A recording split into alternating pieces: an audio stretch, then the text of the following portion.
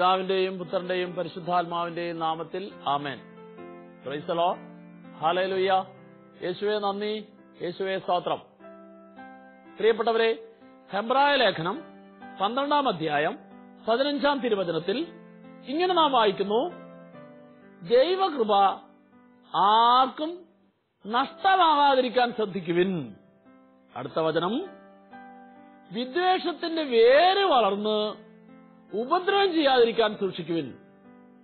രണ്ട് പ്രധാനപ്പെട്ട കാര്യമാണ് കർത്താവിന്റെ ഈ വചനത്തിൽ നമുക്ക് മനസ്സിലാക്കി തരുന്നത്.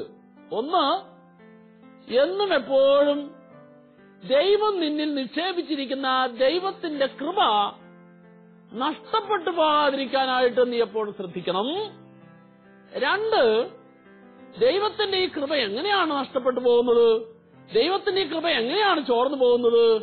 വചനം സാക്ഷ്യപ്പെടുത്തുന്നു, വിദ്വേഷത്തിന്റെ വേരാണ്, ഉള്ളിലെ വിദ്വേഷത്തിന്റെ അവസ്ഥയാണ് ദൈവം നിക്ഷേപിച്ചിരിക്കുന്ന ദൈവകൃപ ഒരു മനുഷ്യ വ്യക്തിയിൽ നിന്ന് ചോർന്നു പോകാൻ, കുറഞ്ഞു പോകാൻ, നഷ്ടപ്പെട്ടു പോകാൻ കാരണമായിത്തീരുന്നത്. അപ്പോൾ ഒന്നാമത്തെ കാര്യം ഞാൻ മനസ്സിലാക്കണം, എന്താണ് ദൈവത്തിന്റെ കൃപ? ദൈവത്തിന്റെ കൃപ എന്ന് പറഞ്ഞാൽ ദൈവികത മാനുഷികതയിൽ നിറഞ്ഞ് മാനുഷികതയെ ദൈവികതയാക്കി രൂപാന്തരപ്പെടുത്തുന്നതാണ് ദൈവത്തിന്റെ കൃപ. ദൈവികത മാനുഷികതയിൽ നിറഞ്ഞ് മാനുഷികതയെ ദൈവികതയാക്കി, ദൈവിക ചൈതന്യമാക്കി, ദൈവിക നിറവാക്കി രൂപാന്തരപ്പെടുത്തുന്നു. ഈ രൂപാന്തരപ്പെടുന്നത് ദൈവത്തിന്റെ കൃപയാണ്. ഓർക്കുക, ഓരോ മനുഷ്യ വ്യക്തിയിലും ഈ ദൈവത്തിന്റെ കൃപ വന്ന് നിറയുമ്പോൾ കൃപ നിറയുന്ന മനുഷ്യൻ മറ്റൊരു ക്രിസ്തുവാകുന്നു, മറ്റൊരു ദൈവമാകുന്നു. അപ്പോൾ ലൂക്കായുടെ സുവിശേഷം 1-ാം അധ്യായം 28-ാം തിരുവചനത്തിൽ ദൈവപുത്രന്റെ മാതാവാകാൻ ദൈവം തെരഞ്ഞെടുത്ത പരിശുദ്ധ കന്യകാമറിയം. എന്തുകൊണ്ട് മറിയത്തെ ദൈവപുത്രന്റെ മാതാവാകാൻ ദൈവം തെരഞ്ഞെടുത്തു? അതിന് കർത്താവിന്റെ വചനം പറഞ്ഞു തരുന്ന ഉത്തരം: മറിയത്തിൽ ദൈവത്തിന്റെ കൃപ നിറഞ്ഞത് ദൈവം കണ്ടു. അപ്പോൾ ദൈവപുത്രന്റെ മാതാവാകാൻ മറിയത്തെ ദൈവം തെരഞ്ഞെടുക്കാൻ കാരണം മറിയത്തിൽ ദൈവത്തിന്റെ കൃപ നിറഞ്ഞതുകൊണ്ടാണ്. മറിയത്തിൽ ദൈവത്തിന്റെ കൃപ നിറഞ്ഞപ്പോൾ കൃപയുടെ നിറവിൽ മറിയം ലോകത്തിന് കൊടുത്തു ദൈവത്തിന്റെ പുത്രനായ യേശുക്രിസ്തുവിനെ. ആരെല്ലാം ദൈവികത നിറയുന്നു, ഈ ദൈവികത മാനുഷികതയിൽ നിറയുമ്പോൾ മാനുഷികതയിൽ ദൈവികത നിറഞ്ഞതിന്റെ ഫലമായിട്ട് ആ മനുഷ്യൻ ലോകത്തിന് നൽകുന്നു യേശുക്രിസ്തുവിനെ. അപ്പോൾ എന്റെയും നിങ്ങളുടെയും ജീവിതത്തിലൂടെ യേശുക്രിസ്തുവിനെ ലോകത്തിന് നൽകണമെങ്കിൽ ദൈവത്തിന്റെ കൃപ എന്നിൽ നിറയണം. മറിയത്തിൽ ദൈവത്തിന്റെ കൃപ നിറഞ്ഞപ്പോൾ കൃപ നിറഞ്ഞ മറിയം ലോകത്തിൽ യേശുവിനെ നൽകാൻ തക്ക വിധത്തിൽ മറിയത്തിൽ ദൈവികത പ്രവർത്തിച്ചു. ഇനി അടുത്ത ശ്രദ്ധിക്കൂ. സാവൂൾ സഭയെ പീഡിപ്പിച്ച, അതുപോലെ താൻ ചെയ്യുന്നതും പറയുന്നതും പ്രവർത്തിക്കുന്നതുമാണ് ശരി എന്ന് കരുതിയ സാവൂൾ എന്ന മനുഷ്യനിൽ ദൈവത്തിന്റെ കൃപ നിറഞ്ഞു വചനത്തിലൂടെ. അപ്പോസ്തല പ്രവർത്തനം 9-ാം അധ്യായം 4-ാം തിരുവചനം: സാവൂൾ സാവൂൾ, നീ എന്തിനെ പീഡിപ്പിക്കുന്നു? ദൈവത്തിന്റെ വചനം ഇതാ. ആ വചനത്തിലൂടെ അന്നുവരെ ദൈവത്തിന്റെ ശത്രുവായിരുന്ന, ദൈവിക പ്രവർത്തനത്തിന് എതിരായി ചെയ്തിരുന്ന സാവൂളിലേക്ക് ദൈവത്തിന്റെ കൃപയൊഴുകുകയാണ്. ദൈവത്തിന്റെ കൃപ സാവൂളിലേക്ക് ഒഴുകിയപ്പോൾ സാവൂളിലെ ആ ലോകത്തിന്റെ മനുഷ്യൻ, എതിർപ്പിന്റെ മനുഷ്യൻ, എന്ത് സംഭവിച്ചാലും ഞാൻ വിജയിക്കാൻ വേണ്ടി എന്തും ചെയ്യുമെന്നുള്ള പ്രതികാരത്തിന്റെ മനുഷ്യൻ, ഇതാ ആ പ്രതികാരത്തിന്റെ മനുഷ്യൻ, ലോകത്തിന്റെ മനോഭാവം ഉണ്ടായിരുന്ന മനുഷ്യൻ, ഈ ചിന്തയെല്ലാം സാവൂളിൽ നിന്ന് മാറി സാവൂളിൽ ദൈവത്തിന്റെ കൃപ നിറഞ്ഞപ്പോൾ സാവൂൾ പൗലോസായി രൂപാന്തരപ്പെട്ടു. ഇനി രൂപാന്തരപ്പെട്ട, ദൈവികതയുടെ നിറവ് സ്വീകരിച്ച, കൃപയുടെ അഭിഷേകം സ്വീകരിച്ച സാവൂൾ എന്താ പറഞ്ഞത്? 1 കൊറിന്തോസ് 15-ാം അധ്യായം 10-ാം തിരുവചനം. സാവൂൾ അഭിമാനിച്ചു, ഞാൻ എന്തായിരിക്കുന്നുവോ, എനിക്കെന്തെല്ലാം ഉണ്ടോ, ഈ ഉള്ളത് മുഴുവൻ ദൈവത്തിന്റെ കൃപയാലാണ്. എന്നിൽ ഇപ്പോൾ ഉള്ളത് മുഴുവനും ദൈവത്തിന്റെ കൃപയുടെ പ്രത്യേകതയാണ്. ദൈവത്തിന്റെ കൃപയാണ് എന്നെ ഈ രീതിയിലെല്ലാം മാറ്റിയിരിക്കുന്നത്. അതിനാൽ ഞാൻ എന്തായിരിക്കുന്നുവോ ആയിരിക്കുന്നത് ദൈവത്തിന്റെ കൃപയാലാണ്. അടുത്ത വചനം ശ്രദ്ധിച്ചു. എന്റെ മേൽ ദൈവം ചൊരിഞ്ഞ ദൈവകൃപ നിഷ്ഫലമായി പോയിട്ടില്ലെന്ന്, പാഴായി പോയിട്ടില്ലെന്ന് എനിക്ക് ഉറപ്പുണ്ട്. ദൈവം പൗലോസിൽ നിക്ഷേപിച്ച ദൈവത്തിന്റെ കൃപ കൂടുതൽ കൂടുതൽ ഫലദായകമായി തീരാൻ തക്ക വിധത്തിൽ പൗലോസ് ഓരോ പ്രാവശ്യവും പ്രവർത്തിച്ചു.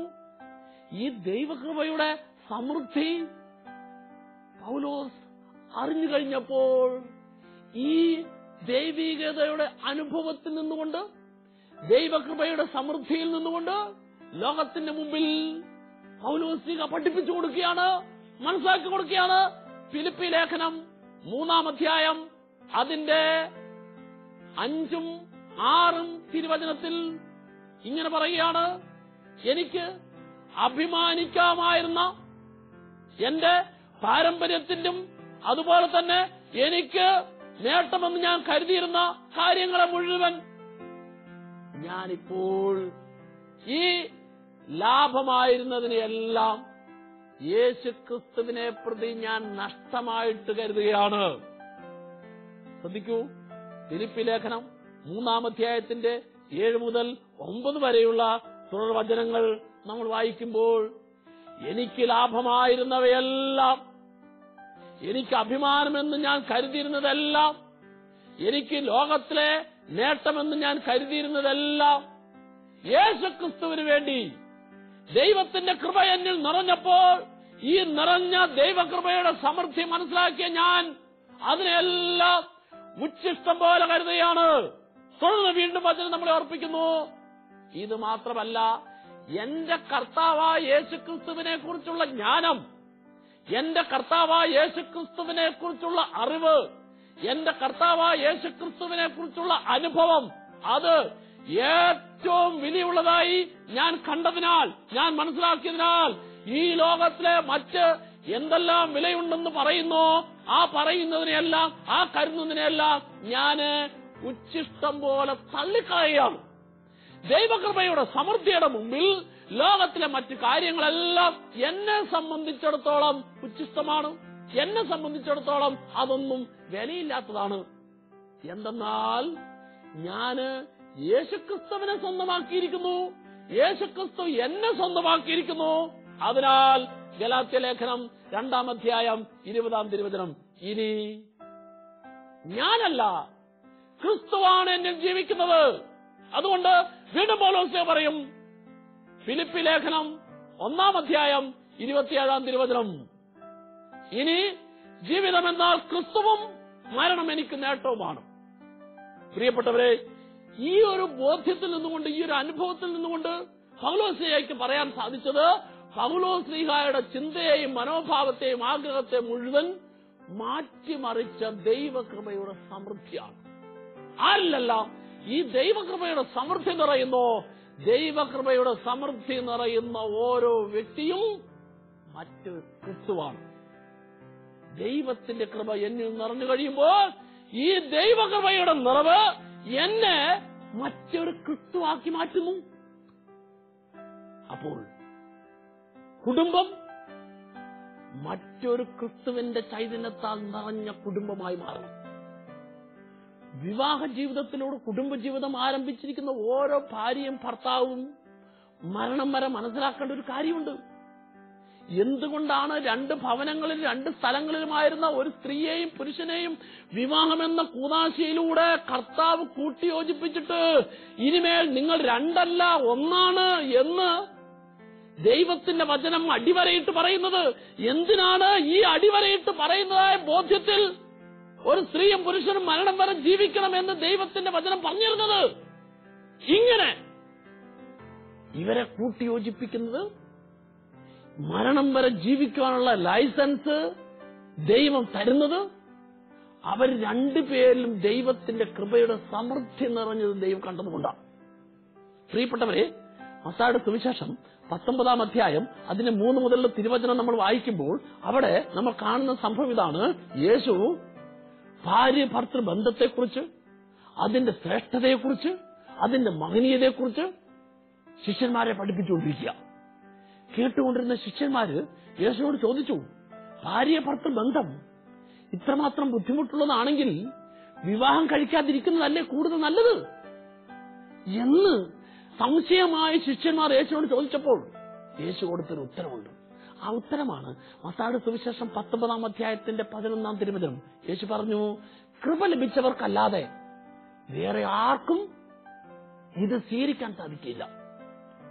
വിവാഹം എന്ന കൂതാശ സ്വീകരിക്കുന്നതിന് വേണ്ടിയിട്ട് ഒരു വ്യക്തിയെ, കുടുംബജീവിതത്തിലേക്ക് ഒരു വ്യക്തിയെ ദൈവം തെരഞ്ഞെടുക്കുന്നത് ആ വ്യക്തിയിൽ ദൈവത്തിന്റെ കൃപ നിറയുമ്പോഴാണ്. ദൈവത്തിന്റെ കൃപയുടെ സമൃദ്ധിയാണ് കുടുംബജീവിതത്തിലേക്കുള്ള വിളി നൽകുവാൻ ഒരു വ്യക്തിയെ പ്രേരിപ്പിക്കുന്ന കാരണം. അതുകൊണ്ട് കുടുംബജീവിതം നയിക്കുന്ന ഓരോ വ്യക്തിയും മനസ്സിലാക്കണം, കുടുംബജീവിതത്തിൽ മരണം വരെ ദൈവത്തിന്റെ കൃപയാണ് ഞങ്ങളെ തമ്മിൽ കൂട്ടിയോജിപ്പിച്ചതെങ്കിൽ ഞാൻ എപ്പോഴും ശ്രദ്ധിക്കേണ്ടെന്ന് അറിയോ? ഭാര്യ എപ്പോഴും ശ്രദ്ധിക്കേണ്ടെന്താ? ഭർത്താവ് എപ്പോഴും ശ്രദ്ധിക്കേണ്ടെന്താ? എന്റെ വാക്കുകൊണ്ട്, എന്റെ പ്രവൃത്തി കൊണ്ട്, എന്റെ പെരുമാറ്റം കൊണ്ട്, എന്റെ ഏതെങ്കിലും പാഴ്വചനം കൊണ്ട് എന്റെ ദൈവം നിക്ഷേപിച്ചിരിക്കുന്ന ദൈവകൃപ ചോർന്നു പോകാൻ പാടില്ല, കുറഞ്ഞു പോകാൻ പാടില്ല. ഇങ്ങനെ ദൈവകൃപയുടെ സമൃദ്ധിയിൽ ഒരു സ്ത്രീയെയും പുരുഷനെയും കർത്താവ് വിവാഹം എന്ന കൂതാശയുടെ കൂട്ടിയോജിപ്പിച്ചു. ഇത് നോക്കൂ, ഈ കൂട്ടിയോജിപ്പിക്കപ്പെട്ടിരിക്കുന്ന ഭാര്യയും ഭർത്താവും ഓരോ ദിവസവും ഈ കൃപയുടെ നിറവിൽ കുടുംബജീവിതം മുമ്പോട്ട് കൊണ്ടുപോകുമ്പോൾ ഈ കൃപയുടെ നിറവിൽ സ്നേഹത്തിന്റെ പൂർണ്ണതയിൽ ദൈവം അവർക്ക് നൽകിയിരിക്കുന്ന ലൈംഗികത എന്ന പരിശുദ്ധമായ കഴിവിനെ ഈ കൃപയുടെ നിറവിൽ സമർപ്പിച്ചു കഴിയുമ്പോൾ ഈ കൃപയുടെ നിറവിൽ സമർപ്പിക്കുന്നവരുടെ ജീവിതത്തിലേക്ക് ദൈവം നൽകുന്ന ഓരോ കുഞ്ഞും മറ്റൊരു ക്രിസ്തുവാണ്, മറ്റൊരു ക്രിസ്തുവാണ്.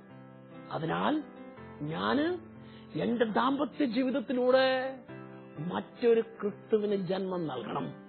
ഇങ്ങനെ ജന്മം നൽകുന്ന ഓരോ കുഞ്ഞും ആ കുടുംബത്തിൽ വളരുമ്പോൾ ദൈവകൃപയുടെ നിറവിൽ രൂപപ്പെട്ടിരിക്കുന്ന ഈ കുഞ്ഞിലേക്ക് മാതാപിതാക്കന്മാരുടെ കൃപയുടെ നിറവ് വാക്കിലൂടെയും പ്രവൃത്തിയിലൂടെയും പെരുമാറ്റത്തിലൂടെയും സ്നേഹ ഇടപെടലിലൂടെയല്ല ആ കുഞ്ഞിലേക്ക് ഓരോ ദിവസവും കൃപയുടെ സമൃദ്ധി ഒഴുകുമ്പോൾ ആ കുഞ്ഞ് ജനിച്ചത് കൃപയിൽ, വളരുന്നത് കൃപയിൽ, ആ കുഞ്ഞിന്റെ ഭാവിയെല്ലാം ഈ ദൈവകൃപയിലാണ്. ഞാൻ പറഞ്ഞത് ഓർമ്മിക്കുക, ദൈവികത മാനുഷികതയിൽ നിറയുന്നതാണ്. നിറഞ്ഞ് മനുഷ്യനെ ദൈവമാക്കി രൂപാന്തരപ്പെടുത്തുന്നതാണ് ദൈവത്തിന്റെ കൃപ. ഈ കൃപയുടെ നിറവിൽ ഓരോ കുഞ്ഞും ജനിച്ചു വളരുമ്പോൾ കുടുംബം ഭൂമിയിലെ സ്വർഗമായി മാറും. ഇന്ന് ഭാര്യ ഭർത്താക്കന്മാർ ഏറ്റവും കൂടുതൽ ശ്രദ്ധിക്കേണ്ടത് ഈ കാര്യത്തിലാണ്. നമ്മുടെ മക്കൾ വഴിതെറ്റുന്നുണ്ടെങ്കിൽ, നമ്മുടെ മക്കൾ ലോകത്തിൻ്റെതായ സുഖത്തിലും ലോകത്തിൻ്റെതായ വഴികളിലും ലോകത്തിൻ്റെതായ ചിന്താഗതിയിലും പോകുന്നുണ്ടെങ്കിൽ അതിന്റെ പ്രധാനപ്പെട്ട കാരണം ദൈവകൃപയുടെ സമൃദ്ധിയിൽ ദൈവം കൂട്ടിയോജിപ്പിച്ച ഭാര്യയിലും ഭർത്താവിലും ഈ കൃപ ചോർന്നു പോകുന്ന, കൃപ കുറഞ്ഞു പോകുന്ന, കൃപയുടെ പ്രഭ മങ്ങുന്ന പ്രവണതകളും പ്രവൃത്തികളും മനോഭാവവും വർദ്ധിച്ചു വരുന്നതുകൊണ്ടാണ്. അതിനാൽ മക്കൾക്ക് നല്ല ഭാവി ഉണ്ടാകണമെങ്കിൽ, മക്കളിൽ ദൈവാനുഗ്രഹത്തിന്റെ സമൃദ്ധി ഉണ്ടാകണമെങ്കിൽ ദൈവകൃപയുടെ നിറവിൽ രൂപപ്പെട്ടിരിക്കുന്ന കൂട്ടിയോജിപ്പിച്ചിരിക്കുന്ന ഭാര്യയും ഭർത്താവും ആ കൃപയുടെ നിറവിൽ ജീവിക്കുന്നത് മക്കൾക്ക് കാണിച്ചു കൊടുക്കാൻ സാധിക്കണം. ആ കൃപയുടെ നിറവിൽ നിന്നുകൊണ്ട് സംസാരിക്കുന്ന വാക്കുകൾ മക്കൾ കേൾക്കുമ്പോൾ ആ മക്കളിലേക്ക് ഈ വാക്കുകളിലൂടെ ദൈവത്തിന്റെ കൃപയുടെ നിറവാണ് ഒഴുകുന്നത്. Praise the Lord, praise the Lord. പ്രിയപ്പെട്ടവരെ, കുറച്ച് നാളുകൾക്ക് മുമ്പ് ഒരമ്മ വളരെ വേദനയോടെ എന്റെ അടുക്കൽ വന്നു. അമ്മയുടെ വേദനയുടെ കാരണം എന്താണെന്നറിയാവോ? അച്ഛാ, ഒരു മകനേ ഉള്ളൂ, 32 വയസ്സായി, വിവാഹം നടക്കുന്നില്ല. MBA പഠിച്ച മകനാണ്, പഠിച്ചു കഴിഞ്ഞിട്ട് ഇപ്പൊ 3-4 വർഷമായി, ഒരു ജോലിയും കിട്ടുന്നില്ല. ജോലി കിട്ടുന്നില്ല എന്നതിനേക്കാൾ അമ്മയുടെ വിഷമം 32 വയസ്സായിട്ടും ഇവന് വിവാഹം നടക്കുന്നില്ല. ഇതാണ് മകനെക്കുറിച്ചുള്ള അമ്മയുടെ പ്രധാനപ്പെട്ട വേദന. ഞാന് ആ അമ്മയോട് ഈ മകന്റെ കാര്യത്തെക്കുറിച്ച് സംസാരിച്ചപ്പോൾ, പ്രിയപ്പെട്ടവരെ, എനിക്ക് ദൈവത്തിന്റെ പരിശുദ്ധാത്മാവുള്ളിൽ മനസ്സിലാക്കി തന്നു, ഈ മകന്റെ വിവാഹം നടക്കാൻ തടസ്സമായിരിക്കുന്നത് ഈ മകനിൽ ദൈവത്തിന്റെ കൃപ കുറഞ്ഞു പോകുന്ന 3 പ്രവണതകളുണ്ട്. ഞാൻ അമ്മയോട് ചോദിച്ചു, മദ്യപിക്കുന്ന, പുകവലിക്കുന്ന പ്രവണത ഇവനില്ലേ? അടുത്തൊരു കാര്യം, ഇവന്റെ ഉള്ളിൽ നാളുകളായിട്ട് വെറുപ്പ്, വിദ്വേഷം കെട്ടിക്കിടപ്പുണ്ട്. എന്താ കാരണം എന്നറിയാവോ? ഈ മദ്യപാനം, പുകവലി, ദുശീലത്തെക്കുറിച്ച്, അത് ഉപേക്ഷിക്കണമെന്ന കാര്യത്തെക്കുറിച്ച് ഏറ്റവും കൂടുതൽ അവനോട് സംസാരിക്കുന്നതും വഴക്ക് പറയുന്നതുമെല്ലാം ഇവന്റെ അമ്മാവനാണ്, അമ്മയുടെ ആങ്ങളെയാണ്. ഇങ്ങനെ പറയുന്നത് കൊണ്ട് ഈ അമ്മാവനോട് ഇവന്റെ ഉള്ളിൽ വളരെ വെറുപ്പാണ്. അപ്പോൾ ഈ 3 കാര്യം അവനിൽ കെട്ടിക്കിടക്കുകയാണ്: മദ്യപാനം, പുകവലി, അമ്മാവനുള്ള വെറുപ്പ്. ഈ കാര്യം കുറെ നാളുകളായിട്ട് കെട്ടിക്കിടക്കുന്നത് കൊണ്ട് അവനിലെ ദൈവത്തിന്റെ കൃപ ചോർന്നു പോവുകയാ. ഞാൻ പറഞ്ഞു, വിവാഹം നടക്കും, പക്ഷേ വിവാഹം നടക്കുന്നതിന് തടസ്സമായിട്ട് ദൈവത്തിന്റെ കൃപയെ തടസ്സപ്പെടുത്തുന്ന ഈ 3 കാര്യങ്ങൾ പൂർണ്ണമായിട്ടും ആ മകനെ ഉപേക്ഷിക്കാൻ തക്ക വിധത്തിൽ പ്രവർത്തിച്ചെങ്കിലേ നടക്കുള്ളൂ. ഞാൻ അതുകൊണ്ട് ആ അമ്മയോട് പറഞ്ഞു, ഏതായാലും അടുത്ത ആഴ്ചയിൽ ഈ മകനെ കൂടെ ഇവിടെ ധ്യാനത്തിൽ വരിക. പ്രിയപ്പെട്ടവരെ, ആ അമ്മയ്ക്ക് വേണ്ടി പ്രാർത്ഥിച്ചു വിട്ടു. അമ്മ ചെന്ന് മകനോട് പറഞ്ഞു. അപ്പോൾ കല്യാണമൊക്കെ നടക്കുന്ന പറഞ്ഞത്, പക്ഷേ ഈ തടസ്സം മാറാനായിട്ട് ദൈവത്തിന്റെ തിരുമുമ്പിൽ പോയി കർത്താവിനോട് പ്രാർത്ഥിക്കണം. അങ്ങനെ അമ്മ നിർബന്ധിച്ച് ആ മകനെയും കൊണ്ട് തൊട്ടടുത്ത ആഴ്ചയിൽ ദിവാനിൽ ധ്യാനിക്കാൻ വന്നു. ദൈവത്തിന്റെ സന്നിധിയിലിരുന്ന് വചനം കേട്ടുകൊണ്ടിരുന്ന മകന് മനസ്സിലായി, എന്റെ കഴിഞ്ഞ നാളുകളില് വിവാഹം നടക്കാതിരിക്കാൻ പ്രധാനപ്പെട്ട കാരണം ദൈവം എന്നിൽ നിക്ഷേപിച്ചിരിക്കുന്ന ദൈവകൃപ.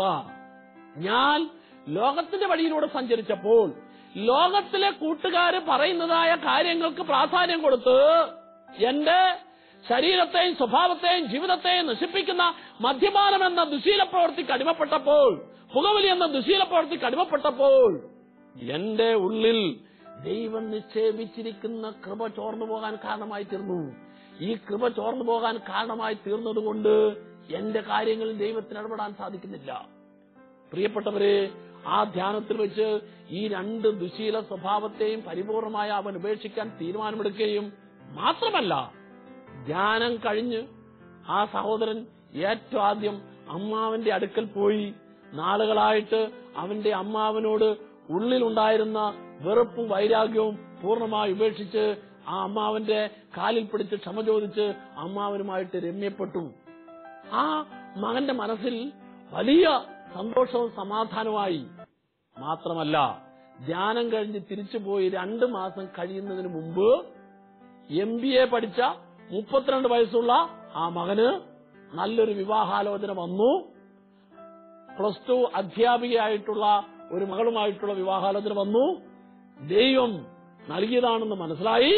അങ്ങനെ ആ മകന്റെ വിവാഹം നടന്നു. നല്ല സന്തോഷപ്രദമായ കുടുംബജീവിതം അവർ നയിക്കുക. പ്രിയപ്പെട്ടവരെ, 32 വയസ്സ് പ്രായമായിട്ടും നീണ്ട നാളുകൾ വിവാഹത്തിന് വേണ്ടി കാത്തിരുന്നിട്ടും നടക്കാത്തതിന്റെ പ്രധാനപ്പെട്ട കാരണം വിവാഹ ജീവിതം ആർക്കെങ്കിലേക്ക് വേണ്ടിയുള്ളതല്ല. ഒരു വ്യക്തിക്ക് വിവാഹ ജീവിതത്തിലേക്കുള്ള വിളി ലഭിക്കണമെങ്കിൽ ആ വ്യക്തിയിൽ ദൈവത്തിന്റെ കൃപ നിറയണം. ദൈവത്തിന്റെ കൃപ ചോർന്നു പോകുന്നതായ പ്രവൃത്തി ആ വ്യക്തിയുടെ ജീവിതത്തിൽ ഉണ്ടാകരുത്. ദൈവത്തിന്റെ കൃപ ചോർന്നു പോകുന്നതായ അവസ്ഥകൾ, അത്തരത്തിലുള്ള പ്രവണതകൾ, അത്തരത്തിലുള്ള ലോകത്തിൻ്റെതായ അവസ്ഥകൾ, ദുശീലത്തിൻ്റെതായ പ്രവണതകൾ ഉണ്ടായാൽ ആ വ്യക്തിക്ക് ദൈവം ആഗ്രഹിക്കുന്ന നന്മയുടെ ഫലം നൽകാനായിട്ട് സാധിക്കില്ല. Praise the Lord, praise the Lord. അതുകൊണ്ട് ദിവസങ്ങൾ കഴിഞ്ഞിട്ടും മാസങ്ങൾ കഴിഞ്ഞിട്ടും നീണ്ട നാളുകൾ കാത്തിരുന്നിട്ടും വിവാഹം നടക്കുന്നില്ല എന്നതായ പരാതിയുമായിട്ട് ദുഃഖിച്ചിരിക്കുന്ന, ആകുലപ്പെട്ടിരിക്കുന്ന അനേകം മാതാപിതാക്കന്മാരെ കാണാം, യുവതിയുവാക്കന്മാരെ കാണാം. ഒരു കാര്യം എന്താണ് മനസ്സിലാക്കേണ്ടതെന്നറിയാവോ? ദൈവം തക്ക സമയത്ത് ചേർന്ന ഇണയെ തരുമെന്നുള്ളത് ദൈവത്തിന്റെ വചനം തരുന്ന ഉറപ്പാണ്. ഈ ഉറപ്പ് ജീവിതത്തിൽ സംഭവിക്കണമെങ്കിൽ, ഈ ഉറപ്പ് ദൈവം നിറവേറ്റിത്തരാൻ സാധിക്കണമെങ്കിൽ മനുഷ്യ വ്യക്തികൾ ഈ ഉറപ്പിനെ സ്വീകരിക്കാൻ തടസ്സമായിട്ടുള്ളതായ, കൃപയുടെ നിറവിന് തടസ്സമായിട്ടുള്ള ലോകത്തിന്റെ മനോഭാവത്തെയും ദുശീലത്തിന്റെ മനോഭാവത്തെയും ജഡത്തിൻ്റെതായ തെറ്റായ അവസ്ഥകളിൽ നിന്നെല്ലാം പൂർണ്ണമായും പിന്തിരിയാൻ തയ്യാറായെങ്കിൽ മാത്രമേ ആ വ്യക്തിയിൽ ദൈവകൃപയുടെ സമൃദ്ധി നിറയുള്ളൂ. ഈ ദൈവകൃപയുടെ സമൃദ്ധി നിറഞ്ഞെങ്കിലേ ജീവിതത്തിൽ ദൈവം ആഗ്രഹിക്കുന്ന ജീവിത പങ്കാളിയെ നൽകി കുടുംബത്തെയും കുടുംബജീവിതത്തെയും അനുഗ്രഹിക്കാൻ സാധിക്കുള്ളൂ. Praise the Lord, praise the Lord. അപ്പോൾ ദൈവകൃപയുടെ സമൃദ്ധിയാണ് ഒരു വ്യക്തിയുടെ ജീവിതത്തെ സന്തോഷപ്രദമാക്കി തീർക്കുന്നത്. കർത്താവിന്റെ വചനം ഓർപ്പിക്കുന്ന രണ്ടാമത്തെ കാര്യം, ഈ കൃപ ഒരു മനുഷ്യ വ്യക്തിയിൽ നിന്ന് ചോർന്നു പോകാൻ ഏറ്റവും പ്രധാനമായിട്ട് കാരണമായി തീരുന്നത് ഉള്ളിലെ വെറുപ്പാണ്.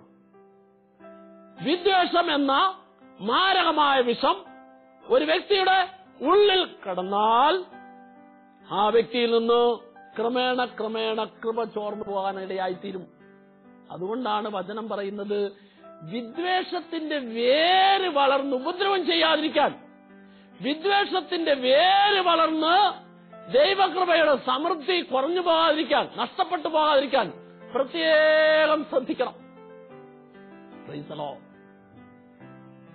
വിദ്വേഷം എന്നുള്ളത് ഒരു വേരാണ്. ഈ വേര് ഉള്ളിൽ കടന്നാൽ ഈ വേര് വളർന്ന് വളർന്ന് വളരെയധികം ഉപദ്രവം ചെയ്യും.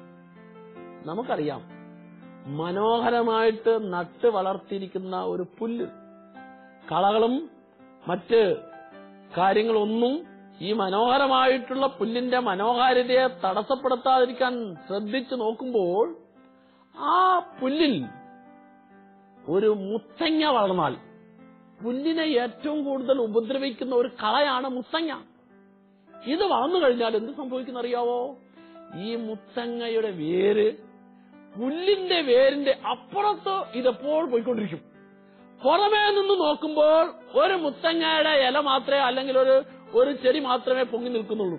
എന്നാൽ ആ പൊങ്ങി നിൽക്കുന്ന മുത്തങ്ങയുടെ അതിനെ പറിച്ചു കളയാമെന്ന് കരുതി, അപ്പോൾ പറിച്ചു കളഞ്ഞു കഴിഞ്ഞപ്പോഴേക്കും അത് തീർന്നു എന്ന് കരുതി ആശ്വസിച്ചാൽ ഒരിക്കലും അതുകൊണ്ട് നിൽക്കില്ല.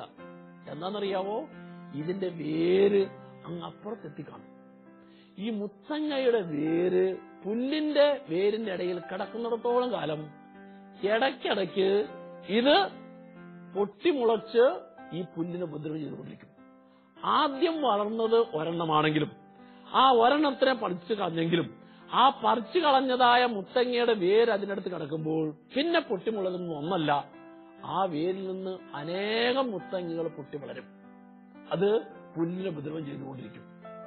ഇതുപോലെ തന്നെയാണ് എന്റെ ഉള്ളിൽ ദൈവം എന്നിൽ നിക്ഷേപിച്ചിരിക്കുന്ന ദൈവകൃപ നഷ്ടപ്പെടുത്താനായിട്ട് ഒരു വെറുപ്പാകുന്ന ആ വെറുപ്പിന്റെ വേര് എന്റെ ഉള്ളിൽ കടന്നാൽ, വെറുപ്പാകുന്ന മുത്തങ്ങയുടെ വേര് ഉള്ളിൽ കടന്നാൽ അത് എന്നെ കൂടുതൽ കൂടുതൽ ഉപദ്രവിച്ചുകൊണ്ടിരിക്കും. ദൈവം ആഗ്രഹിക്കുന്ന നന്മയും സന്തോഷവും സമാധാനം ഒന്നും എന്റെ ജീവിതത്തിലേക്ക് കടന്നു വരാതിരിക്കാൻ ഇത് എന്നെ എപ്പോഴും ഉപദ്രവിച്ചുകൊണ്ടിരിക്കും. അതുകൊണ്ട് എന്നിൽ ദൈവം ആഗ്രഹിക്കുന്ന സന്തോഷവും സമാധാനവും ദൈവകൃപയുടെ സമൃദ്ധിയും കൂടുതലായിട്ടുണ്ടാകണമെങ്കിൽ എന്റെ കഴിഞ്ഞകാല ജീവിതത്തിൽ ഏതെങ്കിലും വ്യക്തികളോട് വെറുപ്പോ വൈരാഗ്യമോ എന്റെ ഉള്ളിൽ കിടപ്പുണ്ടെങ്കിൽ, ഉള്ളിൽ വെറുപ്പും വൈരാഗ്യവും ആരോടാണോ കിടക്കുന്നത് അവരോടെല്ലാം ക്ഷമിച്ച് ക്ഷമ ചോദിച്ച് രമ്യപ്പെട്ട് സ്നേഹത്തിൻ്റെതായ മനോഭാവം എന്റെ ഉള്ളിൽ ഞാൻ ഓരോ ദിവസവും സ്വീകരിച്ചെങ്കിൽ മാത്രമേ എന്നിൽ കൂടുതൽ കൂടുതൽ ദൈവത്തിന്റെ കൃപ നിറയുകയുള്ളൂ. അതിനാൽ ദൈവത്തിന്റെ വചനം അടിവരയിട്ട് പറയുന്നത്, ദൈവത്തിന്റെ കൃപയെ നശിപ്പിക്കുന്ന, ദൈവത്തിന്റെ കൃപയുടെ സമൃദ്ധിയെ ഇല്ലാതാക്കാൻ പരിശ്രമിക്കുന്ന വിദ്വേഷത്തിന്റെ വേര് നിന്റെ ഉള്ളിലുണ്ടോ എന്ന് പരിശോധിക്കണം. അത്തരത്തിലുള്ള ഏതെങ്കിലും വേരുകൾ ഉണ്ടെങ്കിൽ അതിനെ ഓരോ ദിവസവും നീക്കിക്കളയണം. നീക്കിക്കളഞ്ഞെങ്കിൽ മാത്രമേ ദൈവം നിന്നിൽ നിക്ഷേപിച്ച ദൈവകൃപ കൂടുതൽ കൂടുതൽ വളർന്ന് അത് സമൃദ്ധമായി ഫലം പുറപ്പെടുവിക്കുള്ളൂ. Praise the Lord. നമുക്ക് ഈ വചനത്തിന്റെ വെളിച്ചത്തിൽ ഒരു നിമിഷം നമ്മുടെ ജീവിതത്തെ, നമ്മുടെ മനോഭാവത്തെ, നമ്മുടെ ചിന്തകളെ പരിശോധിക്കാം. കരങ്ങൾ കൂപ്പി കണ്ണുകളടച്ച്, കർത്താവേ, അവിടുന്ന് എന്നിൽ നിക്ഷേപിച്ചിരിക്കുന്ന ദൈവകൃപ എന്റെ ഉള്ളിൽ ആരുടെങ്കിലും വിദ്വേഷമോ വെറുപ്പോ വൈരാഗ്യമോ ഇഷ്ടക്കുറവോ ഉണ്ടെങ്കിൽ അതുവഴിയായി എന്നിൽ നിക്ഷേപിച്ച ദൈവകൃപ കഴിഞ്ഞ നാളുകളിൽ ചോർന്നു പോകാൻ കാരണമായി തീർന്നെങ്കിൽ അതിന്റെ എല്ലാം കാരണത്തിലേക്ക് കടന്നു ചെന്ന് ഉള്ളിൽ വിദ്വേഷവും വെറുപ്പും വൈരാഗ്യമുള്ള ഓരോ വ്യക്തിയോടും ക്ഷമ ചോദിച്ച് രമ്യപ്പെട്ട് സ്നേഹത്തിന്റെ അനുഭവം എന്റെ ഉള്ളിൽ സ്വീകരിക്കുവാൻ കർത്താവേ അങ്ങനെ സഹായിക്കണമേ. ഞാന് ഏതെങ്കിലും വ്യക്തികളോട് സംസാരിക്കുന്നതിലോ ബന്ധപ്പെടുന്നതിലോ അവരോട് പെരുമാറുന്നതിലോ എന്റെ ഉള്ളിൽ വൈരാഗ്യത്തിന്റെ വേരുണ്ടെങ്കിൽ, വെറുപ്പിന്റെ വേരുണ്ടെങ്കിൽ അതിനെ പൂർണ്ണമായും നീക്കിക്കളയുവാനും അതുവഴി ദൈവകൃപയുടെ സമൃദ്ധി എന്നിൽ നിറയുവാനും കർത്താവെ ഇടയാക്കണമേ. എന്റെ എല്ലാ മുറിവുകളും കുറവുകളും എന്റെ എല്ലാ പോരായ്മകളും കുരിശിൽ ഏറ്റെടുത്ത് എനിക്ക് വേണ്ടി കുരിശിൽ ബലിയർപ്പിച്ച ഈശോയെ, അവിടുത്തെ കുരിശിലെ ബലിയുടെ യോഗ്യതയാൽ എന്റെ ഉള്ളിൽ എനിക്ക് പൂർണ്ണമായിട്ടും ക്ഷമിക്കാൻ സാധിക്കില്ല എന്ന് ഞാൻ ചിന്തിക്കുന്ന ഓരോ വ്യക്തിയെയും അങ്ങയുടെ കുരിശിലേക്ക് സമർപ്പിച്ച് അവരോടെല്ലാം ആത്മാർത്ഥമായി ക്ഷമിച്ച് സ്നേഹിക്കുവാനുള്ള ശക്തി എനിക്ക് തരണമേ എന്ന് ഈ നിമിഷം കർത്താവിനോട് പ്രാർത്ഥിക്കുക. നിന്റെ ഉള്ളിലെ എല്ലാ വെറുപ്പിന്റെ മേഖലകളെയും ഇഷ്ടക്കുറവിന്റെ മേഖലകളെയും ഈശോയുടെ കുരിശിലെ ശരീരത്തിലേറ്റ മുറിവുകളിലേക്ക് നിന്നെ മുറിപ്പെടുത്തിയ എല്ലാവരെയും സമർപ്പിച്ച് ഈശോയെ, നിന്റെ മുറിവിൽ നിന്നൊഴുകുന്ന രക്തത്താൽ എന്നെ മുറിവേൽപ്പിച്ച, എന്നെ കുറ്റപ്പെടുത്തിയ, എനിക്ക് ആരോടെല്ലാം ദേഷ്യവും വെറുപ്പുമുണ്ടോ അവരെല്ലാം നീ കഴുകണമേ. എന്റെ മനസ്സിന്റെ മുറിവുകൾക്ക് പൂർണ്ണ സൗഖ്യം നൽകണമേ. അങ്ങനെ നീ എന്നിൽ നിക്ഷേപിച്ച ദൈവകൃപ വർദ്ധിപ്പിക്കുവാൻ ഇടയാക്കണമേ എന്ന് ഈ നിമിഷം ആത്മാർത്ഥമായിട്ട് പ്രാർത്ഥിക്കൂ.